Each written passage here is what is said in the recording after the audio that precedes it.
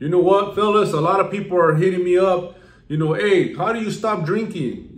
How do you kick that vice? Did you ever have a problem drinking? Did you ever find it hard to stop drinking? And I'm like, nah, the thing about it is that, I seen too many fucking people throw their lives away throughout my lifetime, But the reason why a lot of us drink is because of boredom, because you want to fit in, because you want to be down, you're with your boys, so you don't want to turn down the drink, so you start drinking. That's the kind of drinking that I had, which it didn't get a hold of me, but I used to get a beer just to drink it, just to be involved in whatever we were doing, because, you're down, so you don't want to refuse a drink. So you're trying to just fit in, pretty much that's the way I see it. A lot of people are trying to fit in. A lot of people, they drink because they're, boredom. They don't have nothing to do, so they just fucking drink their asses off, listen to the oldies, and pretty much let time pass by instead of working on themselves.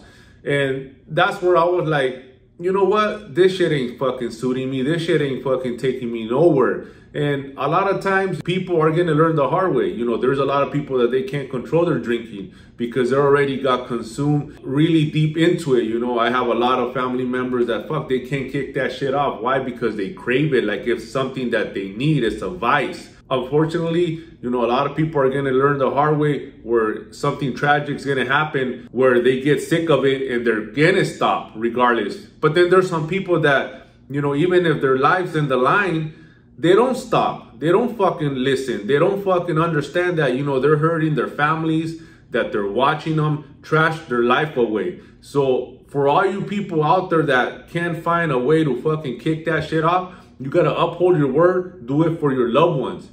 Because in our reality, it's your choice. We have choices. The thing is that you're just fucking falling into your selfish desires. You want to do what you want to do instead of what you got to do to better yourself. So a lot of people, you just want to fucking look cool with your friends. That's why you take that drink. You don't even like drinking. I didn't even like beer. I never even had it in my path. The only time that I drank was when I was out there with the fellas, functions, just because I didn't want to say no. So they go offer you a beer and I'm like, okay, cool, boom, drink it. I didn't even fucking flavor it. I wasn't the type of person that was like quench my thirst where I was like, yeah, this shit fucking feels good. Fuck no, I just drink it and as it is, I didn't even babysit that motherfucker. I just pound it and just get it done and over with, which, most of the time, the next day I was fucking regretting it, but still I kept doing it. And it was just because, you're just trying to fit in, or you're just trying to like not turn that drink down. But now, fuck that, nobody will get me to drink it